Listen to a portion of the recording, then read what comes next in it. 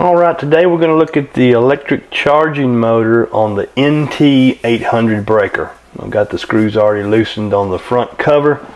It's pretty straightforward. Just lift forward and you'll see the handle, it kind of slides through the cover and it's going to stay in place on the breaker itself there. Alright, kind of a couple things there. You see this one screw. It is a tamper-proof type screw, a special tip. So you got to have one of those neat little kits you get at the auto parts store or pick you one up. You back out the retaining screw and the little silver bar there, that's going to be what actually holds in the power control rail where all your power, your control power comes into all the components. So pull your screw out, save that, you're definitely going to need that. You remove your rail. That rail is where all, as I said, everything from undervoltage, shunt, trip, and shunt close, and the charging motor all plug into that rail. So now we've got a retaining screw for the motor, and then we've got to make sure that we separate the power source. You can see the rail with all the different green and red and black leads going in. The two interior wires right there, the green and red, they go right by that silver screw. That is going to be your cutoff portion for your cutoff switch for your motor, your charging circuit. So we've got a little set screw. We back out of that guy, and that will allow us to set him free. The screw backs all the way out, but you want to leave it in the switch itself because it's kind of small.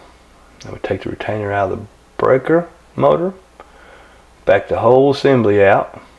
So you've got switch, rail, and motor in one big rat nest. You can see the timed shaft there we're pointing out. Okay, disconnect. This is the input for the motor charge portion. So it runs around, hits the motor and the armature, and then there's a little gearbox. So all the gearbox and motor stays together and separates from the control circuit. And again, there's that keyway I was talking about. You can see where it fits onto the shaft of the mechanism itself. Okay, that's the keyway right there, and that's the notch that it's got to go on that notch.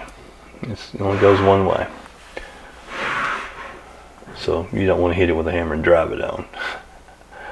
Alright, switch, power rail, set them out of the way. Kind of give you a clean open cavity there for your new motor to go in.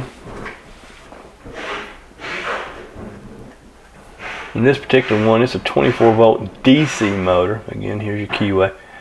24 volt DC. This application is used a lot with generator setups where you have a diesel generator and they'll have battery power for the generator, so you've got 24 volts DC on board, so most of your controls are usually 24 volt DC as well. Alright, see this little switch? This is the little flipper. That's the part we're talking about that cuts the circuit off for your motor.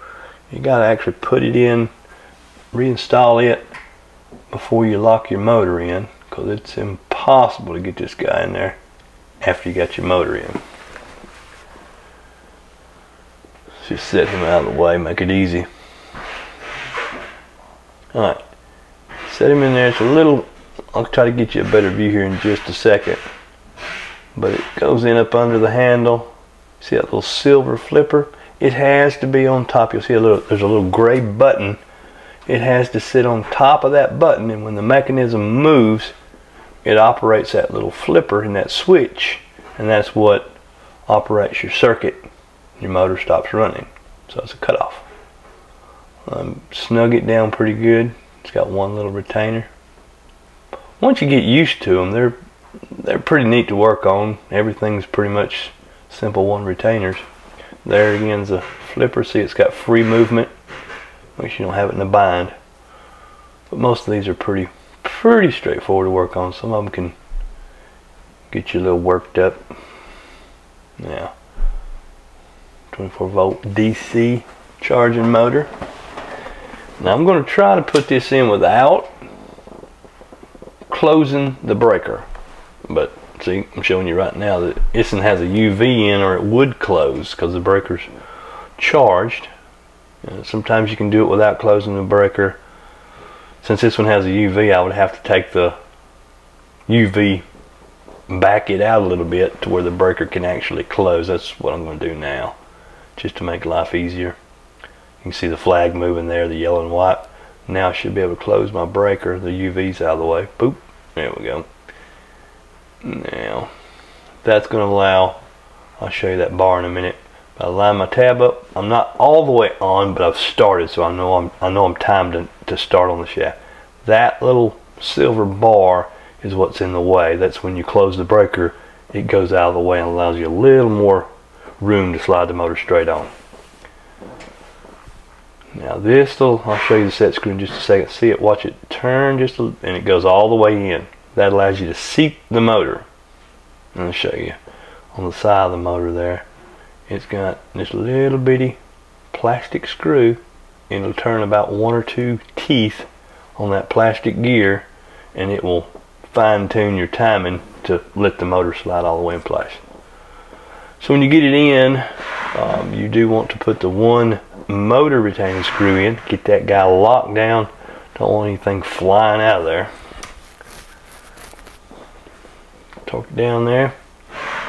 Now, got a switch in, got a motor in.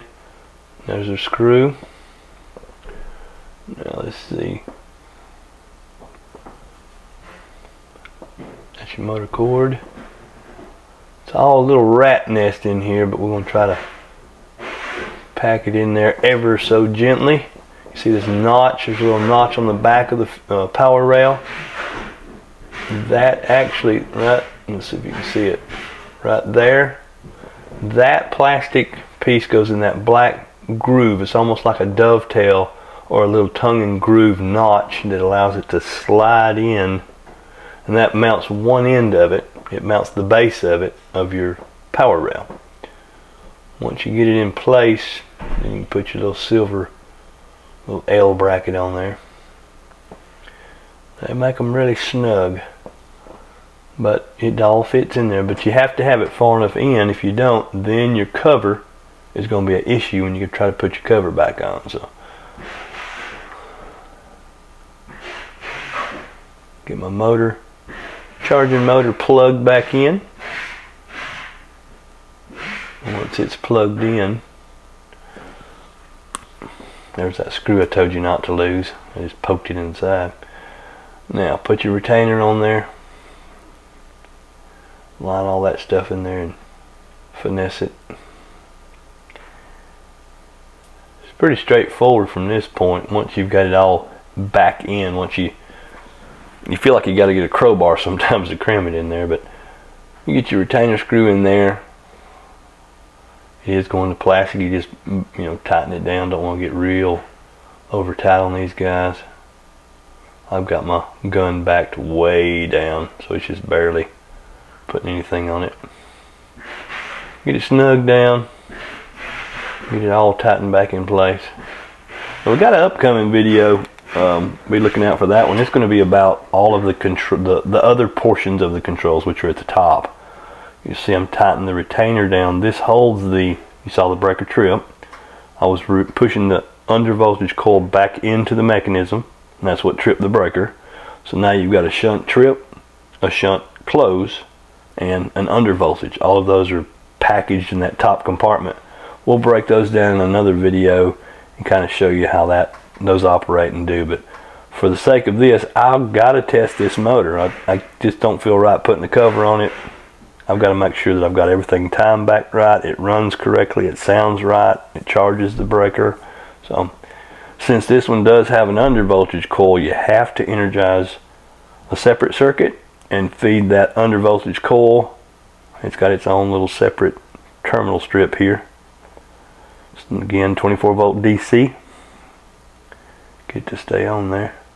Power that guy up, and then I'm going to take, you can't hear the motor run in this video, but you'll see I'm also adding the same 24 volts to my common on the end of the power rail, and then we're going to run a charge circuit You'll see the flags move on the motor. We're going to charge the breaker. We'll run the motor. See it remove the arm. You'll see the mechanism. It charged it. Close it. Trip it. Going to charge it. Going to do this a few times to make sure that everything sounds right, runs right. So we run charge. Make sure it charges the mechanism all the way. The cutoff switch works. Close it and trip it. Real simple. That's your UV again right there. Like I said, we'll cover that one in another video. I just took the power off of it and it freed the breaker up and tripped it open. Thank you so much for watching, guys. Hope this helps.